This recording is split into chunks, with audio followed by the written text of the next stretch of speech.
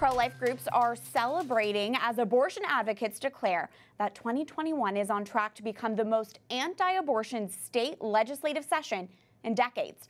The Guttmacher Institute, a pro-abortion research group, revealed last week that more than 530 pro-life bills have been introduced in 46 states already this year. 61 of those bills have become law. Today, we're taking action to protect the most vulnerable amongst us, the unborn. We are celebrating life. One example of this pro-life state effort is in Montana, where last week Republican Governor Greg Gianforte signed 3 landmark pro-life bills into law. These new laws ban abortion after 5 months of pregnancy, require an ultrasound be administered before a woman gets an abortion, and enacts safeguards to protect women from the dangers of abortion pills. Joining us now on Skype is Montana Governor Greg Gianforte. Governor, welcome to the show. I understand similar pro-life measures were previously blocked by former Governor Steve Bullock. You assumed the governor's office this January. Were these pro-life bills a priority for you?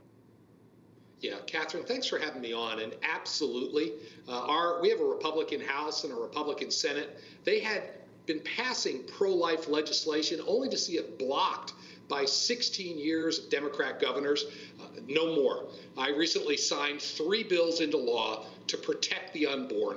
And Catherine, we know life is precious and it needs to be protected. Governor, can you speak to how these new laws will help to protect women in your state? Your critics claim they will interfere with women's health and will harm low-income, rural, and Native American residents. Well, I ran as a pro-life candidate. We're going to defend the most vulnerable, and no one is more vulnerable than a child in the womb. So the 3 measures we signed into law, the first one requires a doctor be involved if you're going to do a chemical abortion. There's been a trend towards tele-abortions. This leaves women alone, often with severe complications. We're not going to allow that to happen in Montana. The second bill, HB 136, it's the pain-capable bill. This outlaws 3rd trimester abortions. This is when a child can actually feel pain and in many cases is a viable human being at that point. We shouldn't allow that. That's now law in Montana. And the 3rd measure, HB 140, requires that anyone doing an abortion show the mother a scan of the baby and allow her the option of listening to the fetal heartbeat. This has been shown to save lives. That's also now law in Montana. Governor, the pro-life movement would obviously like to see the Supreme Court chip away and ultimately overturn Roe versus Wade, but it will require the Supreme Court to take up an abortion case. Is it a goal of yours for maybe one of these laws to be challenged in the court and ultimately brought to the Supreme Court? Well, that's a grand plan. I know a lot of people are talking about that. I signed these bills into law because they're going to save lives here in Montana. And I just want to give a big shout out to all the people that have advocated for the unborn. There's many, the Susan B. Anthony list, activists here in the state. We had a great victory. These bills have historically gotten vetoed here. Not anymore. I signed them into law. Governor, 61 pro-life bills have been signed into law this year already at the state level because of governors such as yourself taking action on them. Governor, with a pro-abortion president right now, President Joe Biden, and a pro-abortion majority in Congress, do you believe the pro-life battle needs to focus on the state level right now? What do you make of your role in the pro-life movement, especially during a Biden-Harris administration? Well, it's scary what we see coming out of Washington. The pro-abortion agenda, the election reforms, the open borders. I think the line of defense at this point is at the state level. I have always been unabashedly pro-life because I think we need to protect the most vulnerable, and we've taken steps here in Montana to make sure that's the case. You were previously a U.S. representative here in Washington, D.C. Do you think that you have more leverage now as governor for the pro-life movement and can make more of a difference in your role now? Well, I was honored to serve as Montana's lone voice in Congress for 3.5 years. I got pretty good at voting no back there, but I will tell you, as the chief executive for the state, I'm in a much better position to further a pro-life agenda. Governor Greg Gianforte of Montana, thank you so much for your time and congratulations on the success of these pro-life laws. Well, Catherine, it's my pleasure. Thanks for having me on. Thank you. And joining us now is Mallory Quigley, Vice President of Communications for the Susan B. Anthony List. Mallory, good to see you. It really seems that pro-life governors are having a moment right now.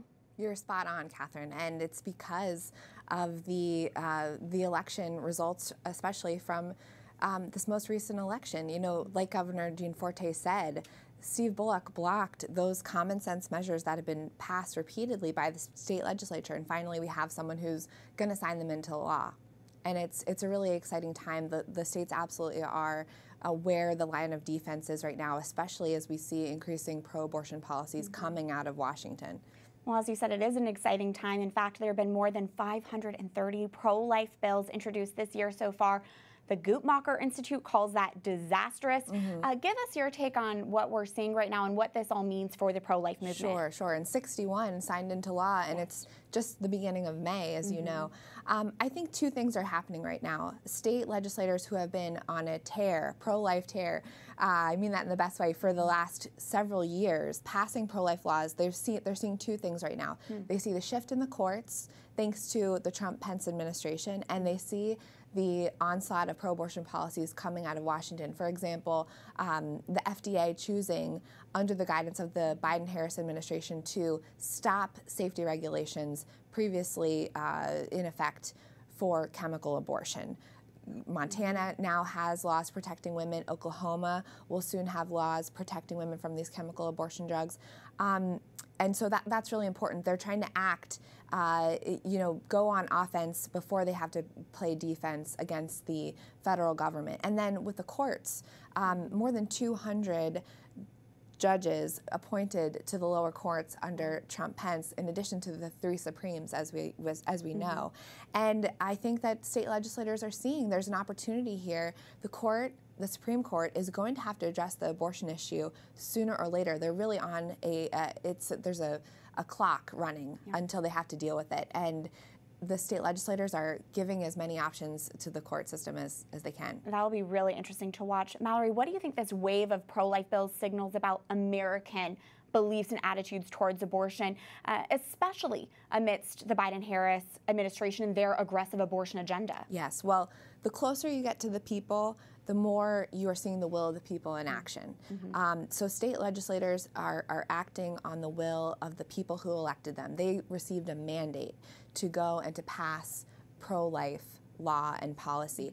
Many states in recent years have done state amendments to the state constitution where it was the people directly deciding, our state's not going to have a right to abortion, not going to have a right to taxpayer-funded abortion. So we're seeing growing pro-life sentiment. Abortions are down. Women are increasingly choosing life, and they want to see pro-life policy that reflects their will. It's the court that's holding us back, the Supreme Court. And so that it's really encouraging to see state legislators and governors respond so enthusiastically to the will of the people. Absolutely. And we only have a minute left, Mallory, but what would you like to say to our viewers how they, as pro-lifers, can support pro-life efforts in their own state? Yes, well, people may be discouraged because of the Biden-Harris administration, but as Governor Gianforte reminds us, there are opportunities at the state level now more than ever before. So lobby your state representatives. Find out what pro-life bills are in committee in your state. Does your state have a Pain-Capable Unborn Child Protection Act? Does it have protections for women from chemical abortion drugs? There's a lot of new things that state legislators can do, particularly on the chemical abortion front, that we need action on. Get educated and then take action. Mallory Quigley, so good to see you. Thanks for being here. Thank you, Catherine.